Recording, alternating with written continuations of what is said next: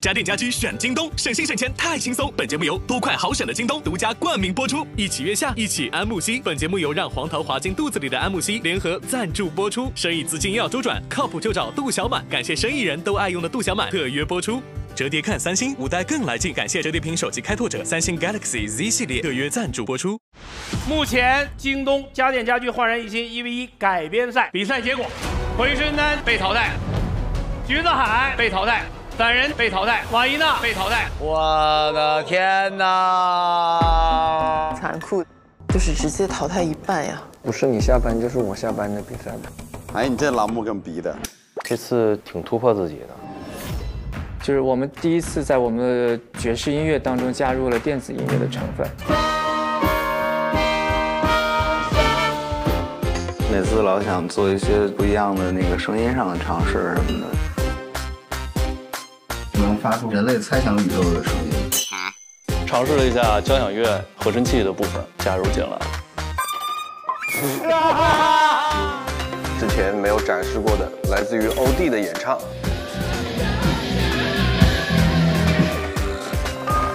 有些事情还是需要勤加练习，大量的练习来逼迫自己成长。碰到强的人，你会用更强的力道去跟他们对话。我们做的就是减法，化繁为简，就是玩最原始的。这首歌100%释放了我们的能量，并且让我们之前的一些粗犷感、新的风格尝试。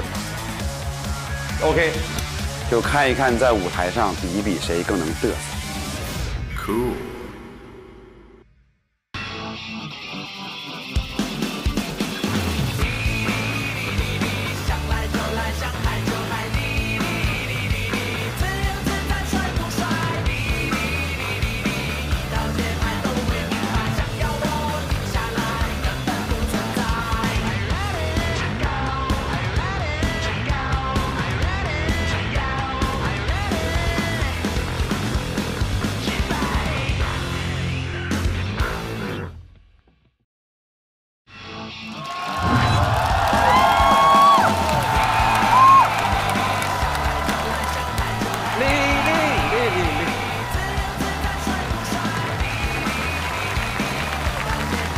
欢迎大家来到京东独家冠名播出的iQIYI自制综艺《乐队的夏天》第3季。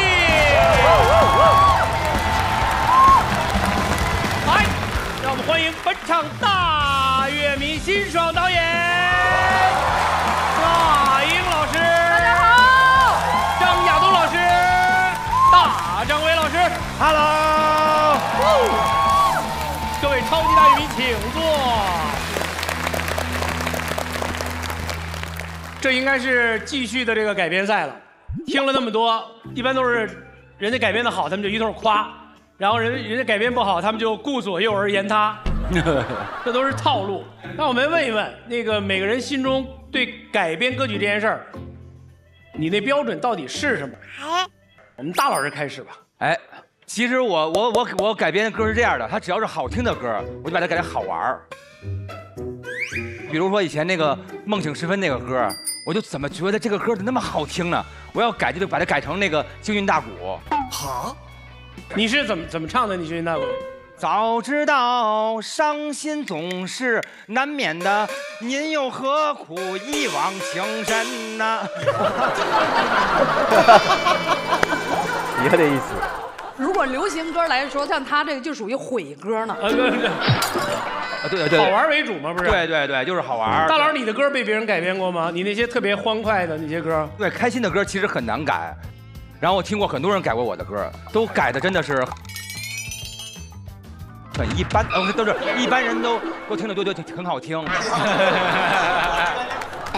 你那个什么什么小彩虹啊？什么小彩虹？阳光彩虹二维码啊，不是小白马，阳光彩虹二维码，对。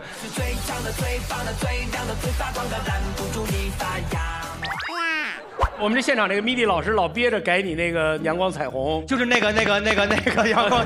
来，这位MIDI老师，你施展才能的机会来了，你改一个大老师这个二维码，我们听听。二维码听听啊。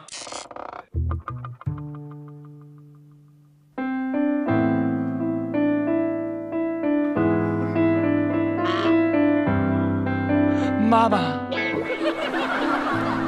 我们因为这段时间已经4年没有见了。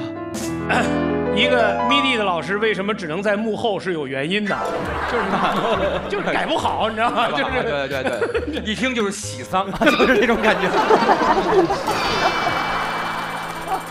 娜姐，你对于改编歌曲的标准是啥？在我心目当中，就一定是我很喜欢的歌，然后在一些音源上、一个色彩上再加一些东西就够了。所以你是不会把它改成京韵大鼓？不，这既亵渎了这首歌，又亵渎了京韵大鼓。什么叫亵渎？京韵大鼓它是种艺术，怎么叫亵渎呢？都很好改的，是不是？你永远不懂我伤悲，当就像白天不懂夜黑，然后就是这样的。亚东改编歌曲的标准是什么呀？我没标准，你无所谓。不是，就是我觉得什么可能都有，也没有假定。对，我有改过最多的是莫文蔚的那个回味专辑，就我有改打起手鼓唱起歌，然后外面的世界，还有花好月圆。我看一会儿要改罗大佑，就罗大佑是我偶像。然后我小时候被买他一个卡带，坐几10个小时火车，真的。然后结果我长大就认识他了，然后他就跟我提了一个要求，他说：“哎，亚东，你把我的好像是现象72变那个歌改成电子乐，然后跟我去首体演出。”那一次，说实话，我在家憋了好几天，真的就我改不了，因为我觉得我要跟他去演，肯定别人会骂我，就你在毁一个好作品，所以你知道那种压力，所以我觉得乐队改编，我天了，真的太难了。欣赏第一要改歌，第二还得给人改剧本。对，这一样吗？其实有特别像的地方，因为这是2种表达嘛。原本他那个作品里边，他有那个作者想要表达的东西，但是你作为一个新的创作者，你需要把你要表达的东西和那个东西做一个很好的融合，就是如果能平衡的很好，就会很舒服。你特别爱改儿歌，把儿歌改成一个特别恐怖的东西。蓝蓝的天空，银河里，一闪一闪亮晶晶。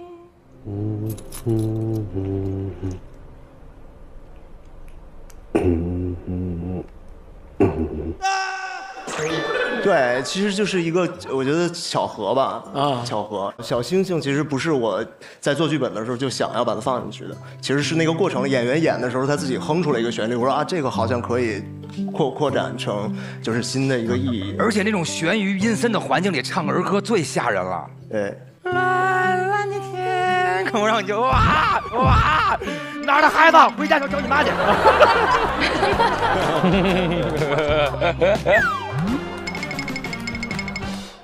好，按照我们这个惯例啊，我念一念广告。家电家居选京东，省心省钱太轻松。感谢多快好省的京东独家冠名播出。京东，一起月下，一起安慕希。感谢让黄桃滑进肚子里的安慕希联合赞助播出。生意资金要周转，靠谱就找杜小满。感谢生意人都爱用的杜小满特约赞助播出。月下同款折叠屏，想要低调都不行。感谢折叠屏手机开拓者三星 Galaxy Z 系列特约赞助播出。好，那我们开始准备进入今天正式的比赛。京东家电家居焕然一新1v1改编赛第一组乐队，他们是新学校废物合唱团 NOHA 对新学校，哎呀，一个那种精神小伙对战这种女魔头。刘娃同学，请站直你的老腰，一定要挺住啊！有没有愿意挑战 NOHA？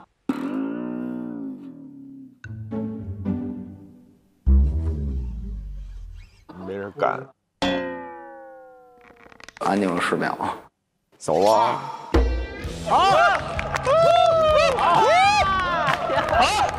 鞍山的汉子。我是来帮你们解决问题的，因为你怕你矛盾。我是一个伟大的人，请你手下留点情。我可不是想跟你 PK。以后还有复活的环节吗？他说来还挺好的，有效的缓解了我们俩的尴尬。对，就主打一个仗义。我也知道大家不敢选他的原因，就是因为他很厉害嘛。但是我觉得我们风格也不一样，即使输了也不难看，就选他呗。哎呀，我们这赛段改编的是张学友老师的《如果这都不算爱》。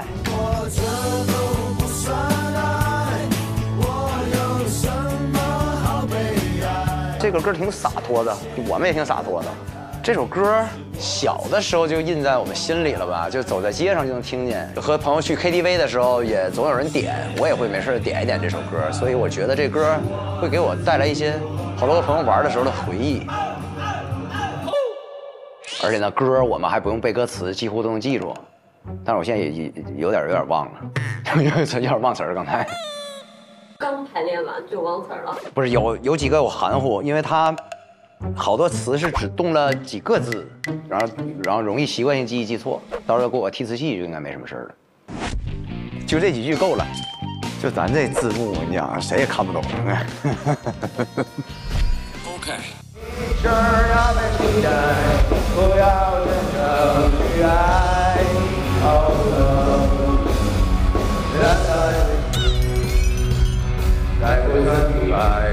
你刚才那个词儿你是没记住吗？感觉这个提词器用处不大呢。对，不是我习惯低头唱歌，结果抬头唱歌的时候，我忘看了。那你会努力回去背吗？不会。没背歌词，从来不背歌词。那你们排练的时候会抠细节什么的吗？没细节，这歌没细节，这歌一点细节都没有。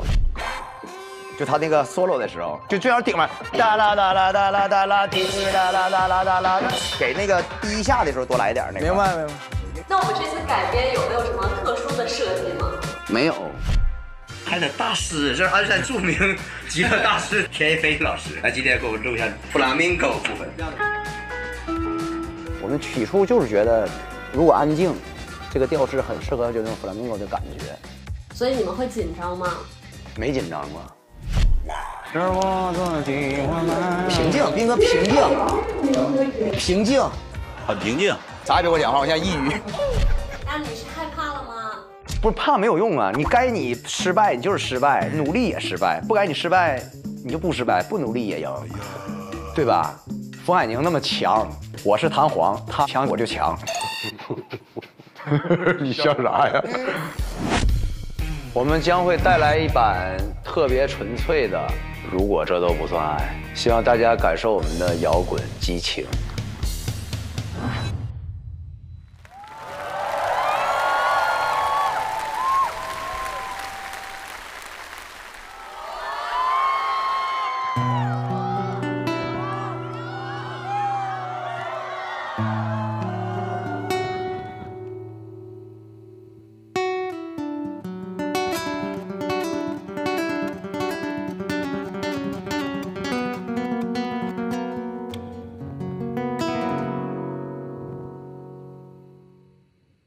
是否爱就得忍耐，不问该不该，都怪我没能耐，转身走开。难道牺牲才精彩，伤痛才实在，要为你流下泪来，才证明是爱。如果这都不算爱，我有什么好悲哀？谢谢你的感慨，是我自己活该。Oh no， 如果这都不算爱，我有什么好悲哀？你只要对期待，不要真正去爱。Oh no， 爱要怎样的表白？才不算空白。都怪我没能耐，转身走开。难道牺牲才精彩，伤痛才实在？要为你流下泪来，才证明是爱。别下。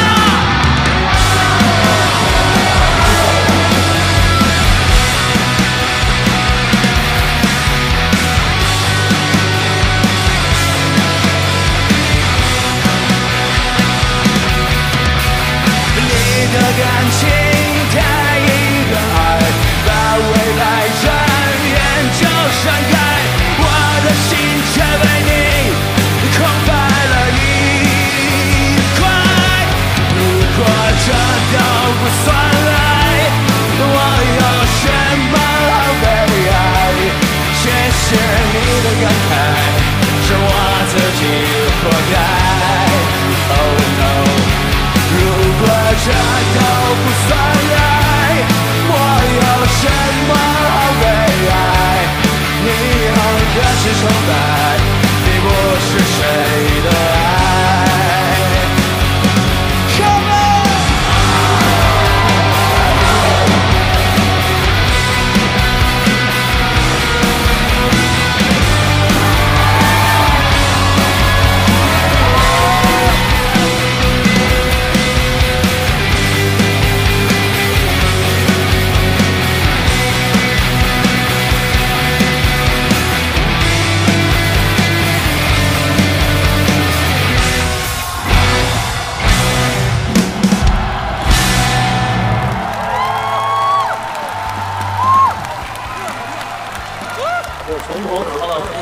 从头到尾。哎，我们给新学校投票，3、2、1，好，新学校稍等一等啊。等等，2支乐队一起月下，一起安慕希，一起 talking。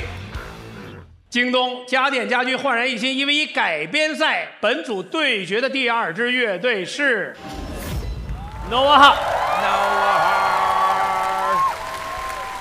你们选择改编哪首歌？我们决定改编的就是张学友的1000个伤心的理由。1000个伤心的理由，1000个伤心的理由。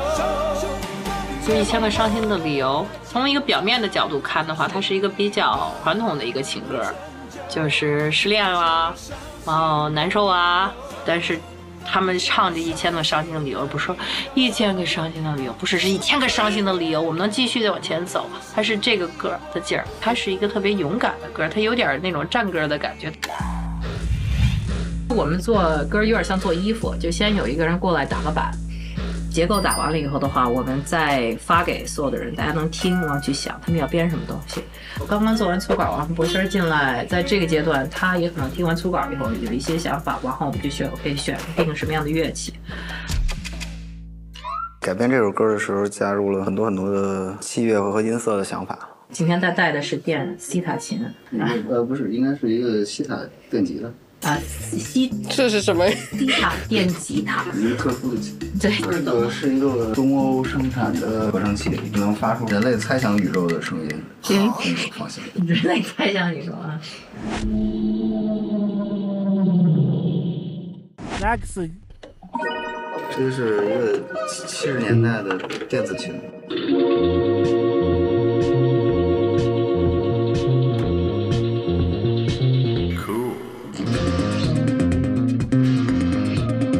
我们就是期待有一些对自己的挑战，然后这次有挑战，他说想加一个舞蹈，我说行啊。那你们想在哪里加入舞蹈？好，我们现在是幻想这个大舞台。完了，那我是站特别高的一个地方，等于就看的是一个大长条，一个大坯子，再看就是2个手抻出来2下斗，然后一张开，里面是金色的，出来一个哎，当哇出来了，走到前面，然后你找到合适的舞蹈演员，但是他在从中跳飞过来，然后就等你了，然后就到台上前面，然后我还在上面，我很认住了。就张学友那时候在演唱会。们这块整个闪光，这个光起来了 ，club 变成一 club 了，大概这意思。大概这意思。这个你觉得就是像他这样的想法，我支持他这样的想法，你是不是会就是觉得我这人还不错？这是想法。他已经习惯了，他已经习惯了。我以为他要说什么。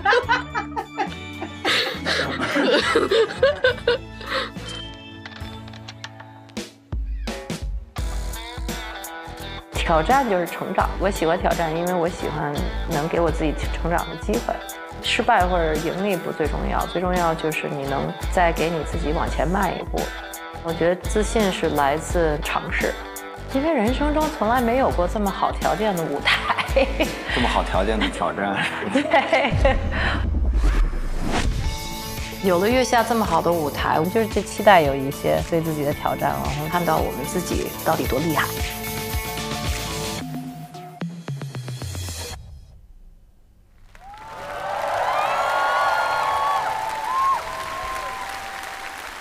Now a heart.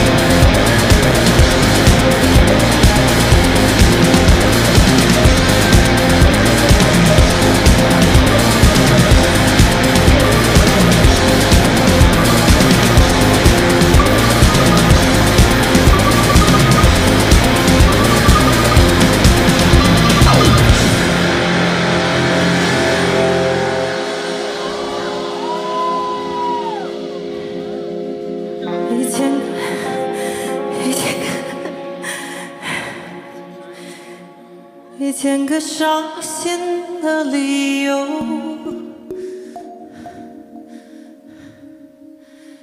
，1000个伤心的理由，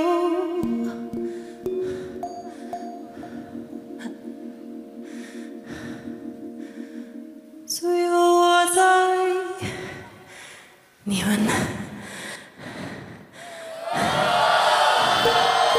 的故事里被赢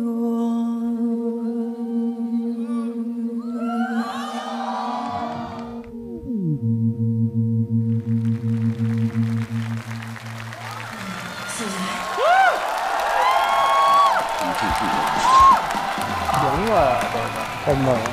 这是个大秀，这是一个。姐姐好帅！能投票，3、2、1。没摔着吧，姐没摔着吧？对不起各位老师，我现在起不来了。哎呦，怎么了？这是崴脚了。摔着了。是崴脚了吗？膝盖。哦。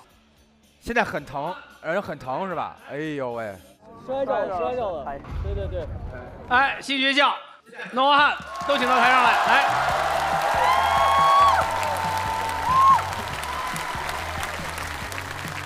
那还是坐个椅子吧，拿一把椅子。好了。姐，可以坐。让汉兰往中间坐一点呗。1、2、3，走你！哎呦喂，好嘞。谢谢各位。哇，现在变成那个 WiFi 信号了。对不起各位，我老干这种事儿，对不起。啪叽。哎，好，来吧。我觉得你们2个乐队站在一块儿，真的有一种同一个帮派的感觉啊。我年轻时候的女神，她是。啊，以前我见她不敢讲话。那时候你多大，刘傲？那时候我32.5。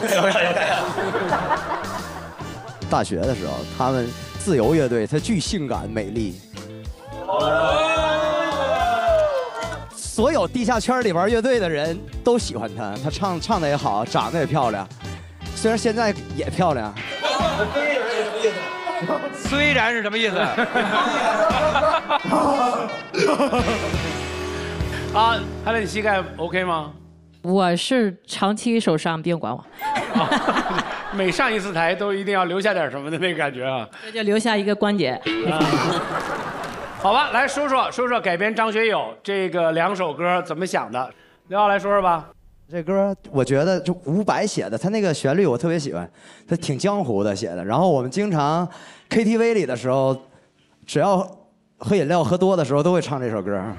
对，在家就没法听这歌，有一些想去 KTV 的感觉。对，那就把家做成 KTV 不就结束了吗？就我家以前开过 KTV， 现在还开着呢吗？不开了，就倒闭了。生意资金要周转，靠谱就找杜小满啊！哎，杜小满。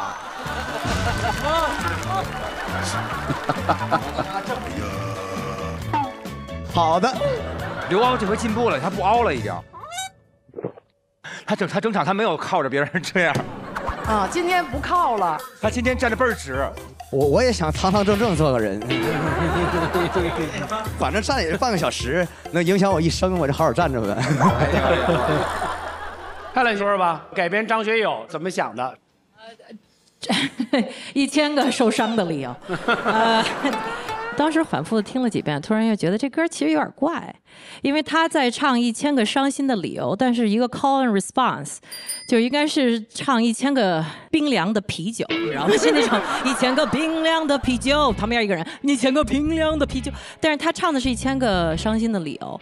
在听这首歌的时候，我们发现他整个和声搭配啊，还有这种 call and response 的编曲，不是好像在说我一个人在伤心，而是说一群人去做一个事儿，更像一个1000个坚强的理由。然后最后我们就决定了把它这个1000个坚强的理由放在编曲里。然后就联想到很多这几年发生的事儿，其实我们都认识很多年，这个独立音乐圈子不是那么容易做。有很多上坡下坡上坡下坡，但是我一直都看所有人在坚持。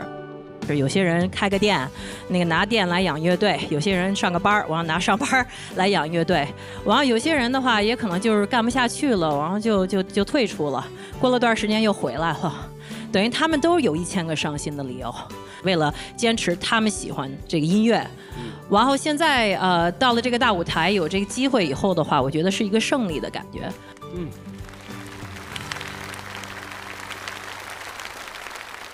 好，我们请各位老师来说说听这2首歌的感受呗。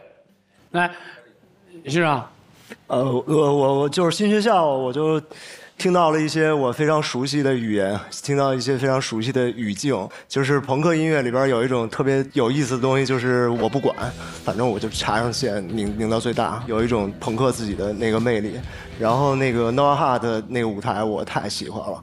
我之前就是在大概半年前吧，我看了一个话剧，然后那整场其实音乐不是一个主要的东西，在那个话剧里，我感觉就是看了一场就是摇滚的音乐会。你们在台上我看到了就是差不多同样的感受，它又是摇滚乐，它又很像戏剧，对，很有意思啊。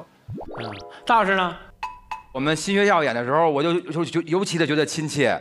他们这些东西就是我以前干这些事儿，我现在也在干这些事儿，然后而且我永远都会干的就是这些事儿，然后我也根本不想变，因为这对于我来说已经足够了。我人生热血一共就这么多，然后我每回能让它再燃起来已经很不容易了，所以每回看见这种东西的时候，都会让我觉得我们是血在融在一起的，特别的亲切，特别棒。我觉得新学校这回能留回来，我觉得特别的开心，因为朋克是唯一摇滚乐里没有死的，我能这么说吗？就是可以。反正朋克音乐在我心目中是永生的，咱们这个舞台缺朋克，你明白吗？所以说，我觉得这是我心中的那个烈火，也是要燎原的东西。然后 Noah Hart 作为咱们摇滚乐的杨丽萍呢，非常的棒。摇滚乐的杨丽萍呢，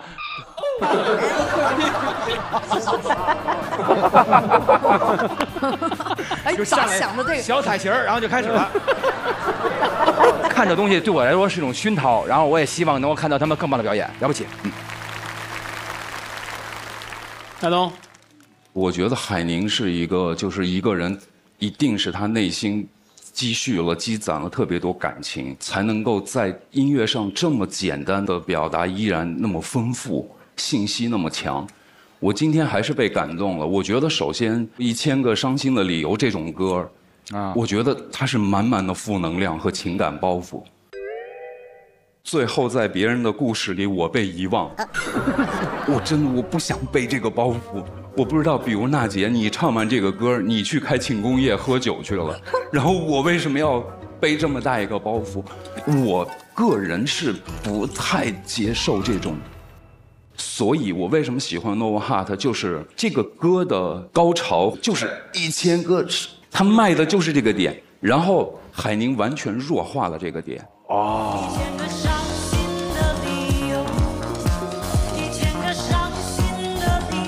他完全放弃了歌原有的那种情感的表达，他那个地方就是轻描淡写一带而过，他留了一大段的时间去自我宣泄自己的情绪，感染力反而特别强。真的，我发自内心的觉得真的是太打动人了。新学校废物合唱团，上一次你们的表演我也很喜欢，今天就是说心里话，我觉得就是少了那么一点点变化或者是什么，就完全非常还是你们。你跟Noah Hart 在一起的时候，他们就会显得更多。我个人是喜欢创造力，我更喜欢那些突破的创新的人，因为他带给我们更多体验音乐以及艺术还可以往什么方向走。哎，但是这个观众的这个点不一样，我跟亚东老师这一点，我觉得观感不一样。我觉得你们千万不要变，就是一模一样，就是这样，就是我就好这口。你看，就跟 Green Day 那帮人，他们从来多少年都一模一样，我觉得这样就对了。我特别怕我喜欢的乐队有变化，我就觉得挺珍贵的啊。我觉得千变万变，它那个根儿，所谓那个内核这个词儿特别俗啊，但是也只能这么说，就那个内核没变，就是我爱怎么着怎么着 ，I don't care。对呀。就这样。你知道为什么这次我们设计整个超级大乐迷也每人只有1票吗？就是我们希望台上、台下、楼上，大家都不用彼此负责任，哎，各抒己见。所以我们依照最后一个总数去看，最后到底在这个 PK 当中，最后的得票是什么样，我充满悬念，看看呗。来，我们看一下新学校和 Nova Hut 的最终结果。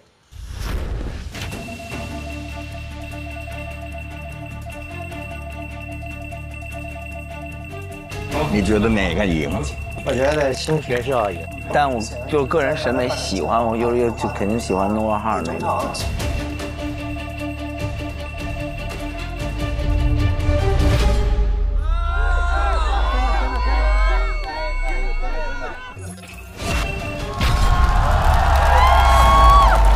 新学校飞舞合唱团199 ，Nova Hut 206，差7票。祝贺 Nova Hut。谢谢新学校，谢谢来到月下，拜拜。咱们给解个台子吧。你们得抬凳子。等下我就不是咱们抬人还是抬凳子，咱们统一一下。多少点后边？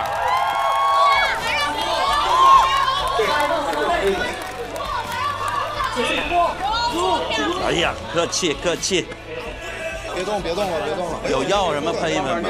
海宁姐，你先坐着，你还是弄一下吧，要不然一会儿就肿了。先躺下，脚先下。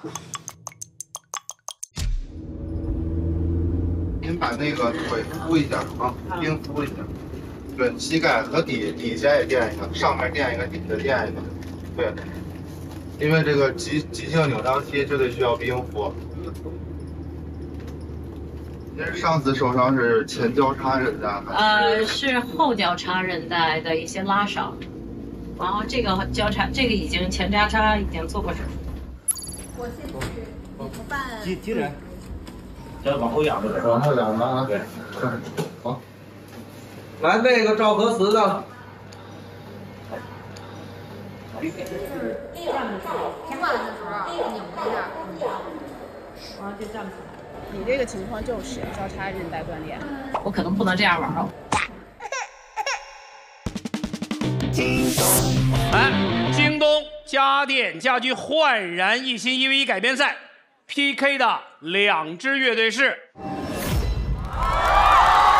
康士坦的变化球、二手玫瑰，太强了啊！人先导掉，猛的来了。康士坦当时是那种挑战者的姿态。康士坦变化球。我们想要挑战二手玫瑰老师。哇塞！应战，太牛了！我觉得康士坦太猛了，做了一个我估计月下所有的乐队都不敢做的决定。你觉得康士坦为什么会选你们？我觉得他们可能喜欢我们吧。他凭什么喜欢？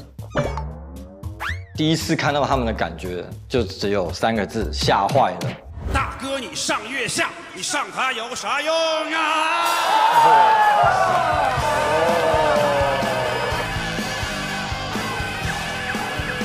哇塞，翻！只是被他们表演方式震撼到，没有什么理由，就是想要跟他们有一些交集。而且我是比较希望的是，想要让他们注意到我们。这里面你们熟悉的歌哈，刘欢我们可能不认识。王心凌呢，我知道。不要！他们的歌我们都算是听过，不至于陌生。我觉得就你们来就行，不用担心，没关系，你们定。我觉得这超贴心哎。那我们选王菲可以吗？行，没问题，好，没问题。那就咱们就跟他举手吧，先选先算呗。王菲。那咱们最终选择改编的是哪一首歌？我们这次改编的歌是王菲的《开到荼蘼》。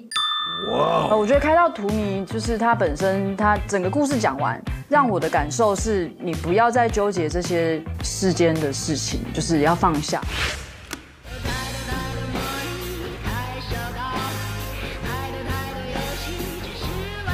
那我们搁浅的人其实也是这个样子。我们在写搁浅的人的这首歌的时候，我们也是很纠结，但写完唱出来之后，我们也放下了。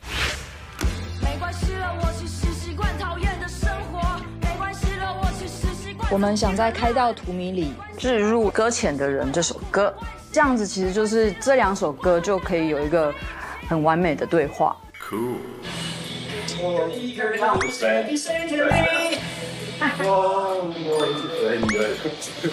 没关系了，我习惯讨厌你是如意，甚至习惯我讨厌自己的样子。对啊，这样吗？确认融入我们自己的歌之后，我们把我们平时分工的训练发挥到一个极致。我先录了一个吉他，把原声上进去，然后我就传递给下一个人。然后我就把和弦进行想法、前奏跟 bridge 弄好之后，小米会先把鼓组整个都做起来。然后我就是修饰一下就给大家了。好嘞。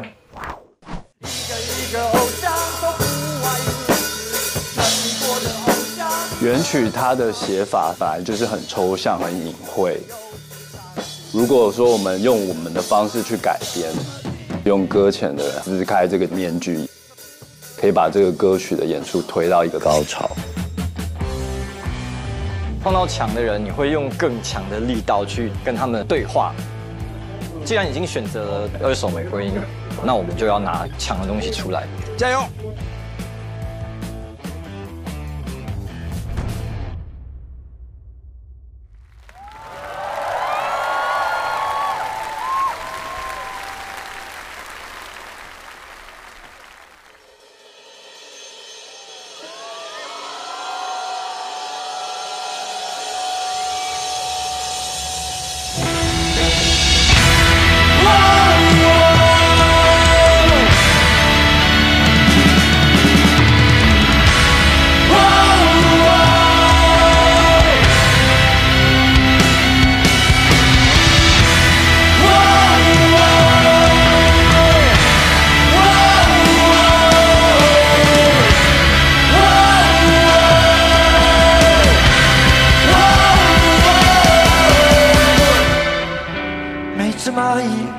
都有眼睛鼻子，它美不美丽？偏差有没有1毫厘？有何关系？每一个人伤了心就哭泣，饿了就要吃，相差大不过天地。有何刺激？太多太多魔力，太少道理。太多太多游戏，只是为了好奇。还有什么值得歇斯底里？对什么东西死心塌地？一个偶像都不外如此，曾经有的偶像一个个消失。飞向山天海里，谁又是上帝？我们在等待什么奇迹？最后对着自己舍不得挑剔，最后对着自己也不大看得起。想给我全世界，我都会怀疑。心花怒放，却开到荼蘼。每只蚂蚁都有眼睛鼻子，它美不美丽？偏差有没有1毫厘？有何关系？每一个人伤了心就哭泣，饿了就要吃，相差大不过天地。有何刺激？太多太多魔力，太少道理。太多太多游戏，只是为了好奇。还有什么值得歇斯底里？对什么东西死心塌地？一个偶像都不外如此，曾经我的偶像一个个消息。谁是上天海里，谁又是上帝？我们在等待什么奇迹？最后剩下自己舍不得挑剔，最后对着自己也不大看得起。谁给我全世界，我都会怀疑。心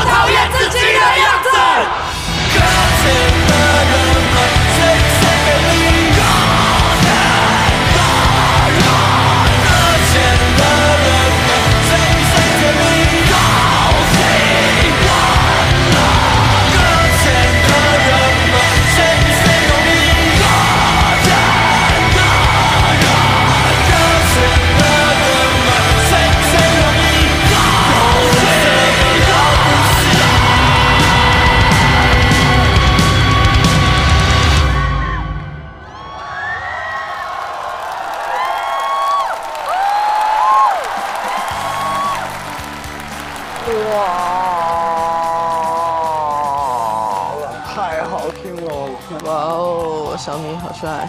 好，康斯坦的变化球，我们给他投票，3、2、1。好，本组对决的另一支乐队是二手玫瑰。这次改编赛有什么想法吗？就是不一定非得二手风格。对呀，我也是这么想的。康斯坦的风格是很文艺的，哦，我们也可以做一个二手康斯坦，二手康斯坦球。对，我想玩他们的风格。哎，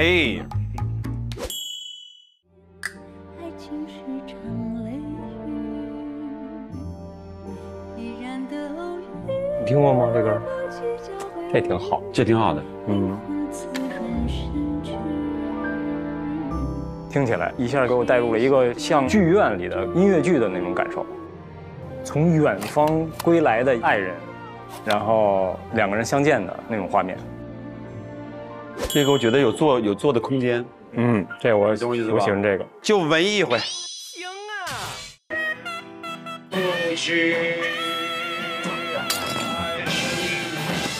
大师兄我爱。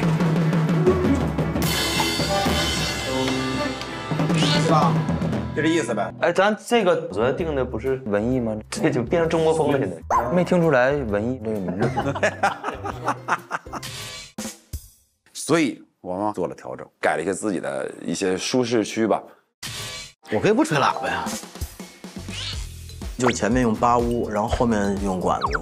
这我爷爷做的，他先传我爸了，我爸用，我爸爸用完又给我了。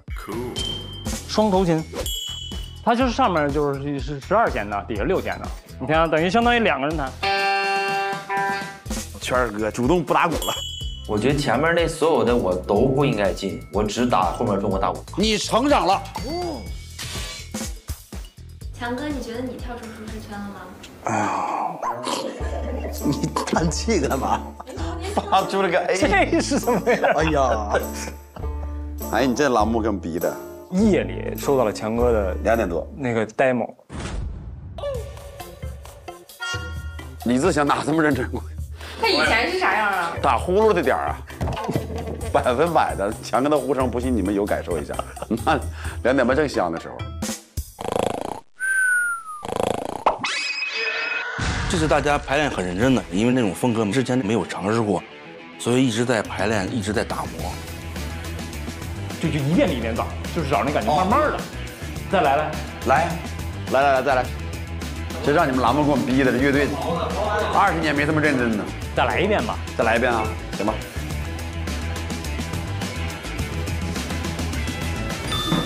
没，我副歌弹错了呗。强哥，你弹错了，比对的那还好。二手玫瑰这次将带来一场跳出舒适区的偶遇。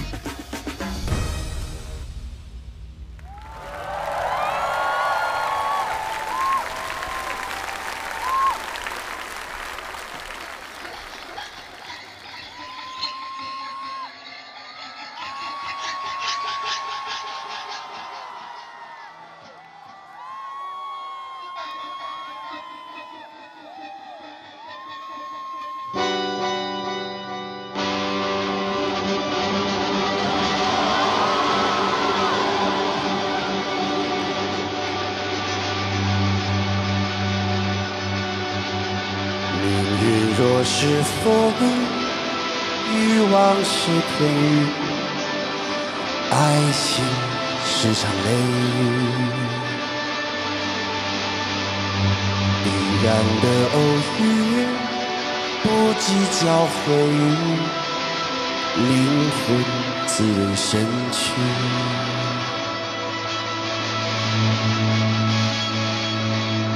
甜蜜的往语，曾似曾相许，谁人心要断句？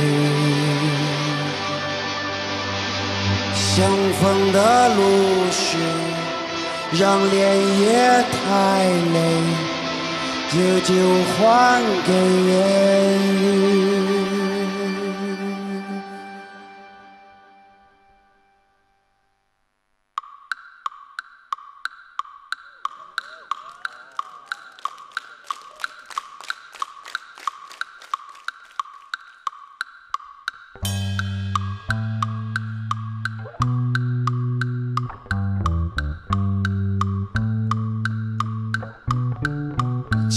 死于无趣，爱生于无惧，生死也是结局。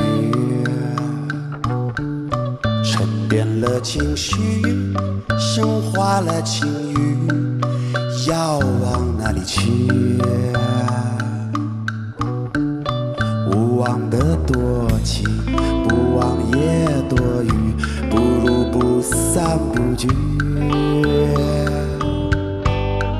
相爱无痕迹，相忘的无忧无虑。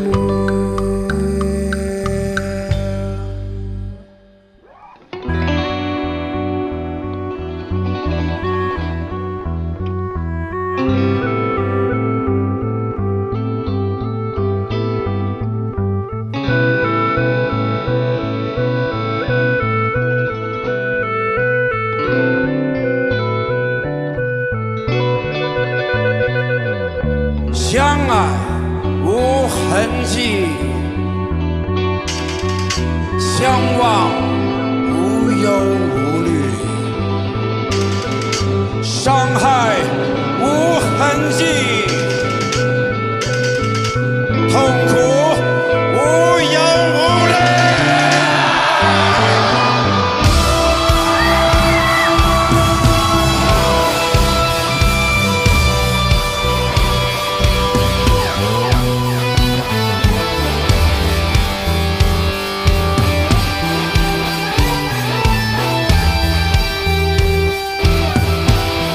情死于无情，爱生于无惧，不计较毁誉，必然的偶遇。情死于无情，爱生于无惧。不计较毁誉，必然的偶遇。情死于无情，爱生于无惧，不计较毁誉，必然的偶遇。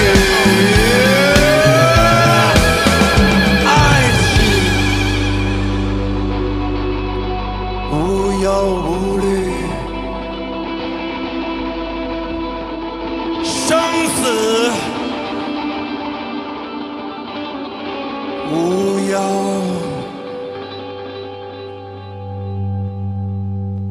无虑。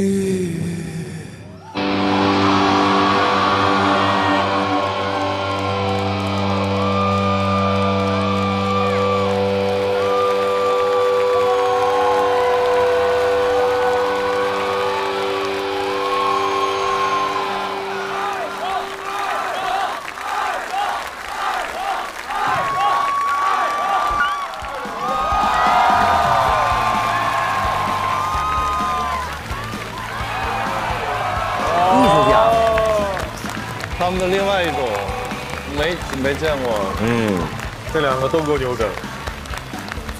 好，来，我们给二手投票，3、2、1，有请二手和康士坦。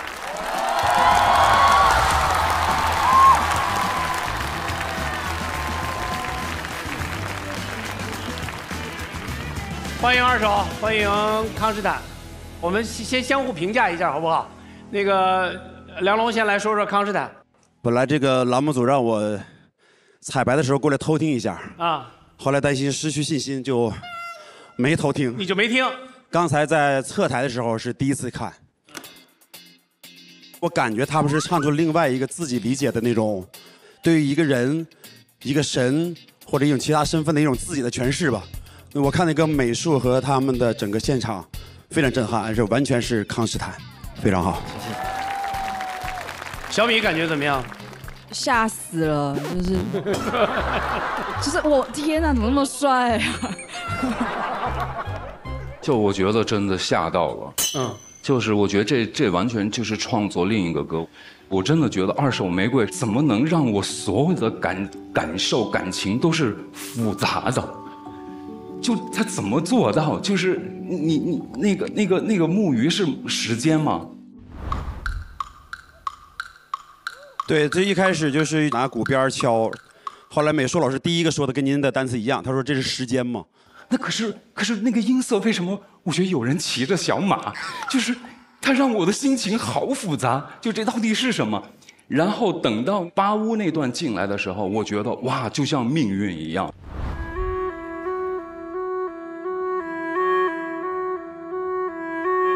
可是正当我要抒情的时候，突然发现贝斯跟他弹一样，我又懵了，就这是什么情况？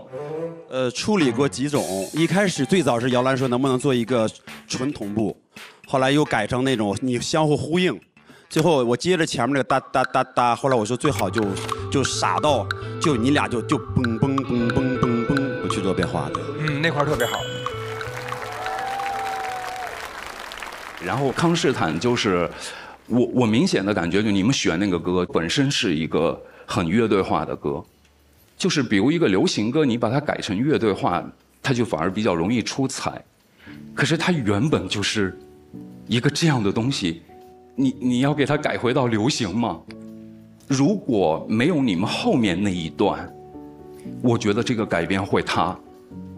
但是你们自己的歌搭进来的那一刻，我觉得哇，就成立了。我觉得整个的感觉都变得非常非常好。虽然你们表演非常用力，但是我丝毫没有感觉到那种宣泄，我觉得是非常内敛，非常在自己的状态里，真的非常非常出人意料，我觉得也是太好了，太棒了。谢谢，谢谢。来，欣赏。那个，二手玫瑰就是我就觉得特别厉害的地方就是。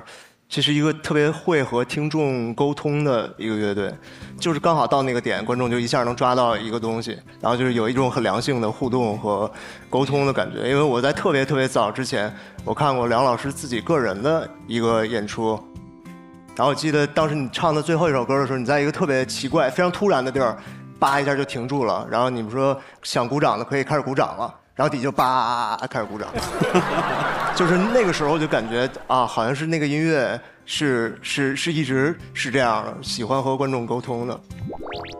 然后康士坦，我第一个剧就是《隐秘的角落》第10集的时候，本来其实是想用搁浅的人那张专辑里边那个 intro， 所以是出了什么事吗？我们很愿意啊。啊，对，不是，他找到更哦，对，啊，合适的，就是因为当时有好几个适合的，最后我挑了一个最适合的，因为那个其实也是在适合的那个范围之内。然后我把康士坦所有的当时就是我能听得到的，我就都听了。然后就是包括今天有好多东西我也特别熟悉的，就是那种念白那种，其实在其他里边都一直有那样的表达，我挺喜欢的。谢谢。就你后边加的全是你们自己的词儿。是。然后我就在那看，我一边听你们说，我一边想，我说糟了，亚东，你看这又是在那逼逼，在那逼逼，可是这逼逼的太对了。什么是逼逼啊？啊，逼逼。什么是逼逼啊？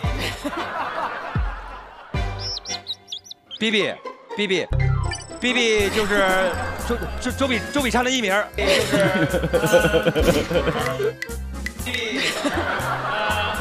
就是大张伟老师那个有些状态就是，什么叫有些状态啊？我那个是瞎，这个是不一样的。当然，二手玫瑰老师们那个改编，最开始我一看这歌词就感觉二手玫瑰会选这个歌，应该会改成。命运那若是云，欲望那是片云呐，就是这。大老师唱了一宿京剧大鼓了，这就来了，对，这一下哐叽就造起来了。然后我跟亚东老师还说呢，我说这回一定不可能是那样一个路子。然后您前边那个抓马的那些东西，然后觉得特别引人入胜啊，你感觉马上就要开玩笑了，但是说的又是一个严肃的事儿。情死于无趣，爱生于无惧。但是你得听这个严肃的事儿呢，你后边又是那样一个视频，你又想乐，但是你又不知道怎么才能笑出来。然后音乐同时又给你肺窝子几下，但是他肺窝子几下吧，又扎的没那么狠吧，突然又挠你2下，所以他就是那么个劲儿。然后我就变成一个毛巾，就你一直拧我，然后我就一直有一种被拧的快感。而且东北跟台北的合作，这个简直是太对了，就是这是这次的主题。对啊，这个台北4人转啊，也是非常的棒。然后因为他们的歌呢，就是之前都有说，就是有一个字叫丧然，他们的音乐其实在我心目中也像我们这位导演老师一样，叫辛爽。就是说他特别的心酸，但是非常的爽，就是我感觉这个歌有那么多特别准、特别嗨的噪点，那为什么让人不是那种迸发似的，它是往人摁住深渊似的？所以这种感受呢，让我觉得特别的新鲜。然后，因为我平时听不了这个，我的生活里没这东西，你明白吧？我害怕这个。但是你们让我听下去了，而且后边鼓手，然后用那种特别爆发式的把这段又推上去之后，我觉得这个处理是非常棒的。所以2个都是非常了不起，棒棒的。谢谢。那我可以表白吗？你当然。我想要表白大张伟老师。嗨，人之常情啊，这样的啊。对，我知道他。其实我我觉得上乐队的夏天，我最想要就是被他阴阳，你知道吗？我就想要他阴阳我，他都不阴阳我。但是他逼你，你知道吗？这个就是因为我跟你差不多大啦，对。啊，对。但是我开始玩音乐的时候，你不是12岁的时候写那个吗？14啊。14哦。好，那也可以啦。也可以，对，2岁不差了。然后我那时候其实我没有办法接受翻唱的版本，我觉得不行，这首歌就是一定要，对，就是要那个感觉啊。我就是那时候小时候嘛，就是会有那种这才是乐团，这才是乐团这样。然后我很喜欢花儿这样。对，是。你那个卷舌的音 ，Oh my God！ 时间围绕着电视，垂直坚持。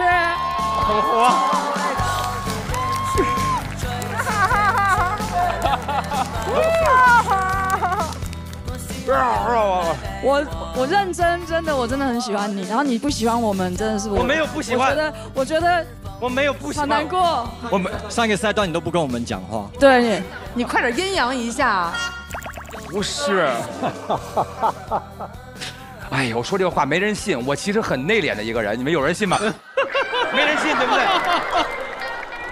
我跟你说，我要不是生活所迫，我比谁不爱说话呀。然后，但是问题就是在于，我为了让我自个儿能自我盛开，所以我故意去屏蔽很多会让我想起我自个儿内心的东西。我知道，所以我才会故意要屏蔽这样的音乐。但是我内心中是极度欣赏这样的音乐的，所以我只是在抵抗我自己啊。我有看过你的所有的访问，你哭的那种，所有访问我都看了。哎，少看是，少看点，对。BB 是大老师的一件华服，但是他内心他是个 I 人，是吧？还行，别这么看着我，跟要捐款一样，没有那么残酷，生活不过如此，好吗？只是选择而已啊！谢谢你们啊！我也表白一下，就是昨天我们录了一个前采，然后那个 PD 最后就问我，他说你知道康士坦为什么选你们吗？他说就是你们第一场让人感觉很震惊。我说如果是这个理由选我的话，这是一个让我敬畏的，不是对手，是一个敬畏的音乐人。因为这个栏目里，我可以实实在在说，以这种方式去选择一个人，让他跟自己在一个舞台上玩，这是一个强大的内心和是一个善意的内心。感谢康士坦，对。谢谢二手老师们愿意接受我们的挑战，因为他们当下就是想都不想就接受了这样子，就。那我表白，我表白了。今天一直在表白哦。这是怎么了？今天是情人节嘛？这来讲。我们当初选择二手，其实就是有一种中二的感觉，就是想要让一些大哥哥认识我们这些小屁孩，这样，就是希望我们有机会一起合作。好啊。哦，好吗？真的，因为正好你们也没去过哈尔滨，欢迎来东北。对，没毛病。对，最后讲个段子 ，sorry， 最后一段。你说。我犯了一个错误。我们在后采、前采一堆采访当中一直在说，哎呀，那帮年轻人呐，怎么一帮年轻人呐？然后突然那PD说，你都人多大吗？我跟梁老师差2岁而已。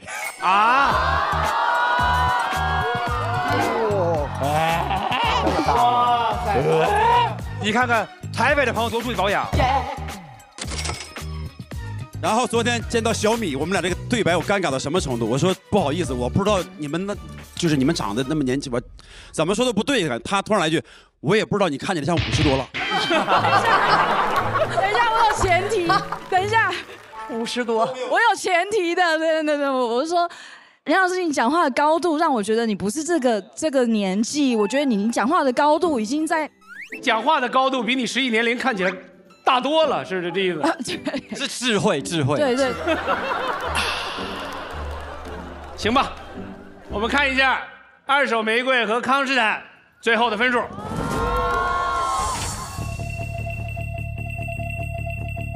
难解难分啊。